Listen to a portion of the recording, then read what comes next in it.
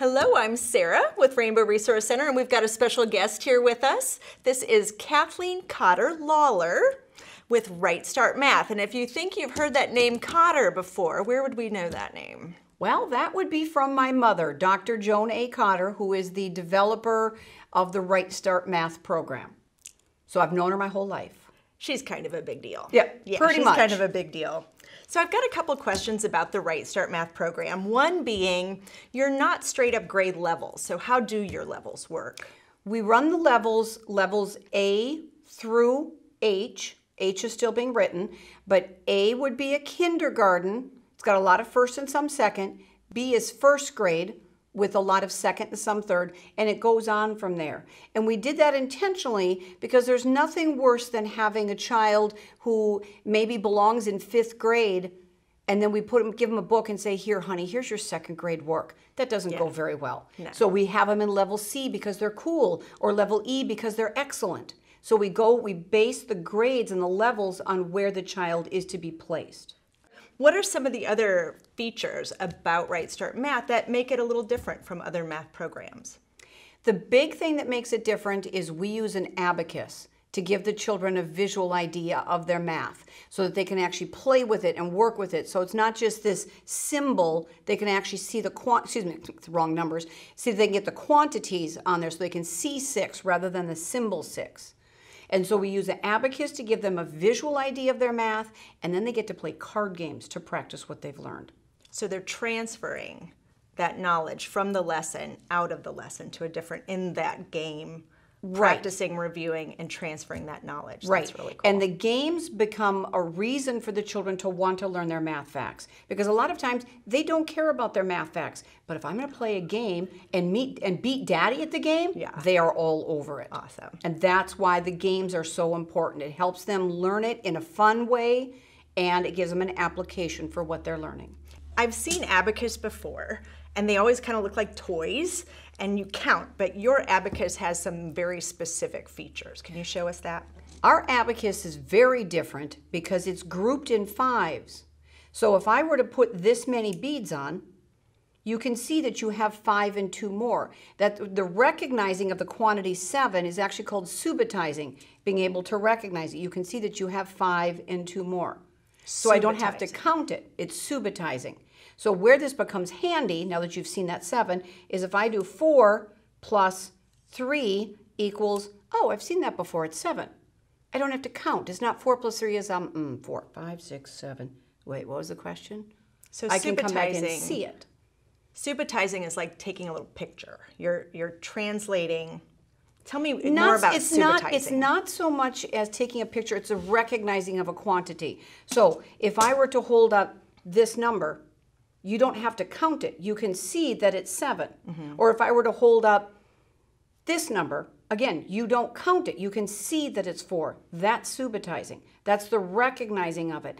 And for we adults, it's like, well, of course we can do that. You'd be surprised at the number of children who don't know that. Okay. So it's amazing. The blue and the yellow allows it to be grouped. So again, if I did this, you can see that you have 9 because you can see you have 5 and 4. And that there's one left, right? And that there's one left. So a good point. You can go Some crisscross. people will see it and they'll say, oh, there's 10 minus 1 is 9. Both are correct. As long as you can recognize the quantity 9 without having to count it. So one thing about RightStart is that it's appealing to different brains almost, because you've got the brain that's going to look at this and see the 7 at the top, and you've got another brain that's going to see the 3 at the bottom. So you're really teaching kids that your brain is just fine and you do what works for your brain. And there's different ways to do it. And that's one thing that the RightStart Math program does, is it will teach children multiple ways to come up with the same answer. And sometimes that's frustrating for parents because it's like, they got it on Monday, why are we doing it again here? Because I don't know your child. So I'm going to teach it one way on Monday, another way on Tuesday, and a third way on Wednesday. Again, not to confuse the child, but to give them some tools to choose. And your child may look at Monday and go, alrighty, that's interesting. Tuesday, yeah, don't like it. Wednesday, oh, that's awesome. And that's what we want the children to do, is to be able to take and find their way of figuring out an answer. Okay.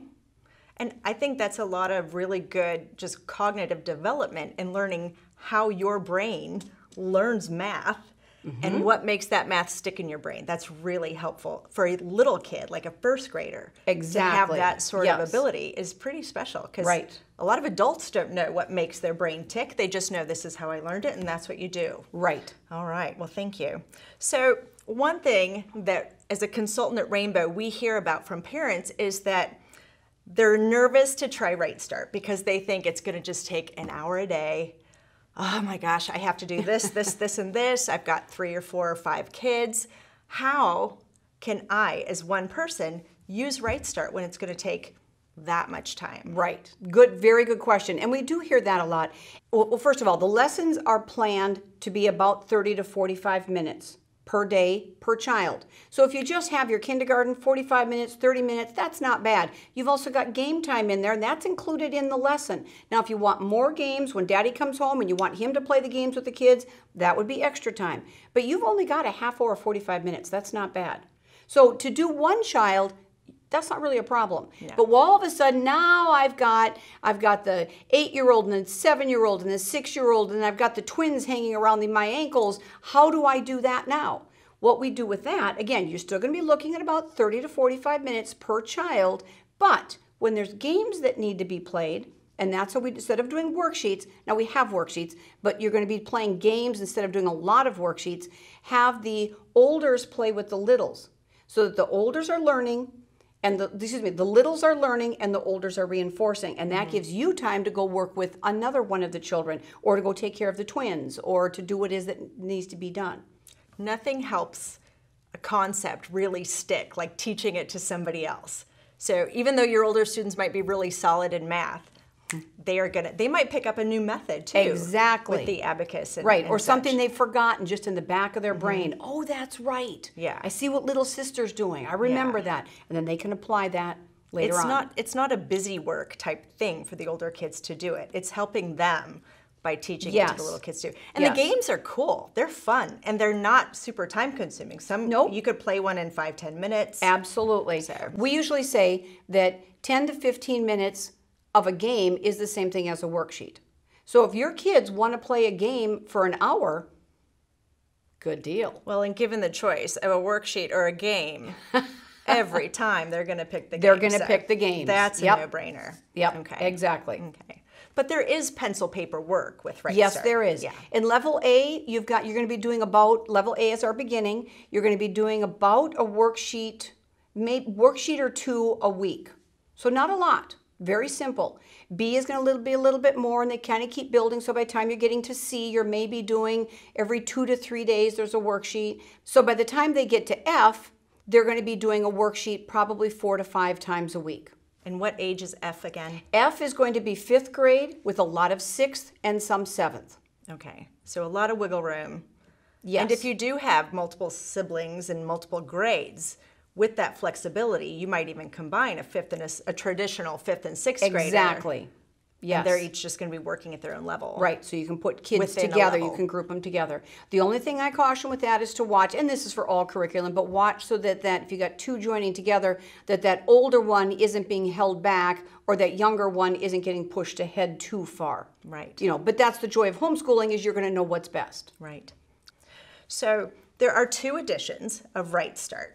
The first one was around for a long time, and it had this thing with the manipulatives where you would buy a chunk, and then you would buy an add-on, and then you would buy a chunk and buy an add-on, and it got a little complicated. So one of the changes in the second edition is that you're buying those all in one bundle. You're buying all the manipulatives in one bundle, cleverly called the math set. Again, you buy all your manipulatives at one shot, so you have that initial investment, and then you're going to use those manipulatives for all the kids from A to F.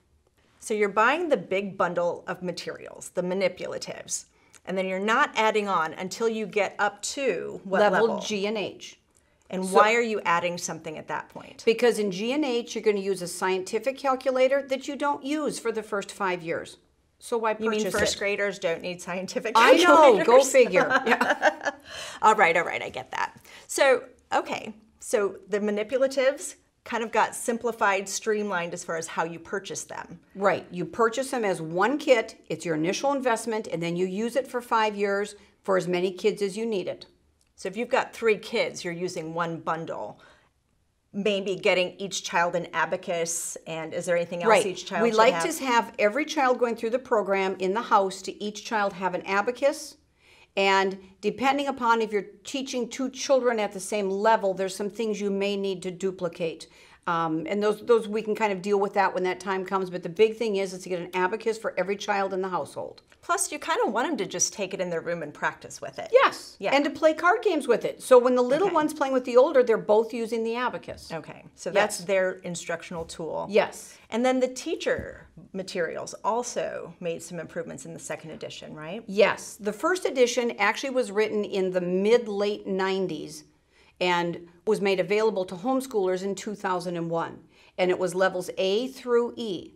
And I have to admit, there are times in that book where you do stuff, but it doesn't really tell you why to do it. Basically, we just pat you on the head and say, just do it. Trust me. Trust me. Don't worry about why.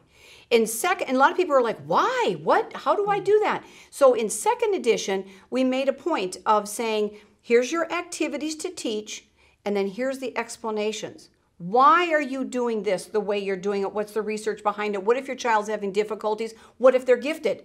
And we're going to have those in there for you.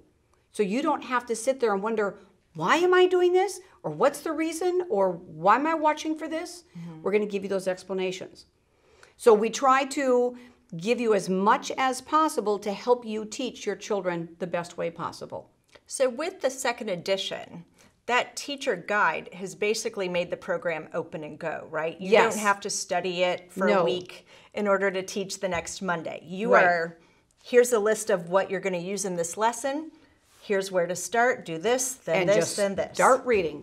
So I think it's a lot more user-friendly for a parent than what they might have realized. I think they see Yes. this stuff and they're just scared and a little overwhelmed. Right.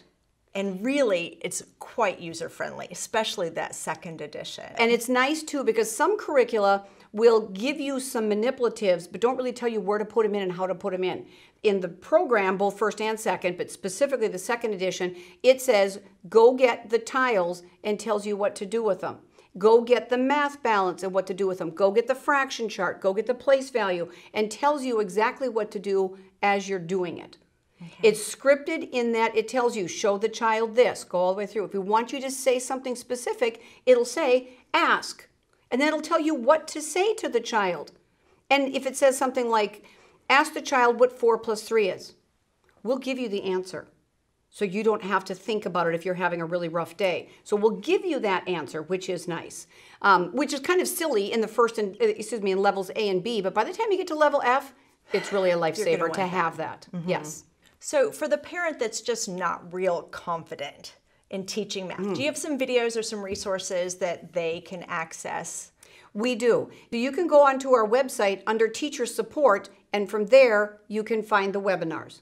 But we do have them. We also have a YouTube channel that can be accessed. And those resources are not for the child to watch and then do the assignment. Those are resources for the parent. For the parent. To teach the program. This isn't a plop them in front of a computer type math. This is an interactive math.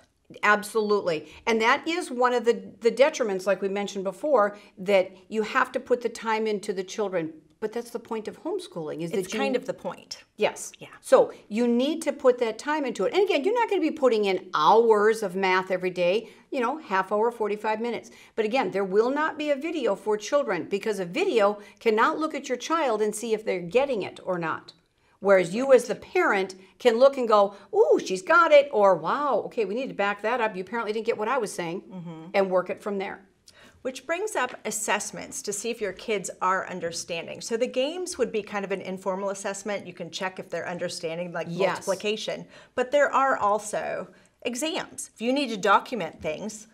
Yes. All the levels, A through H, have a first quarter, second quarter, and a final test. They do not have a third year or third quarter test, and the reason for that is because that's when a lot of state testing is happening. So we didn't want these kids to be overwhelmed. So there's a first quarter, second quarter, and final test in every book. In levels C, D, E, F, there is review and games that you can have be kind of what would the word be? Well, you can use those as an informal assessment Yes, as well, right? A right. review. You could, if you have They're to kind of like document chapter tests. Yeah, if you have to document tests for your state, you can use those as test scores. No Absolutely. problem. Yes. Yeah. Okay. Yep.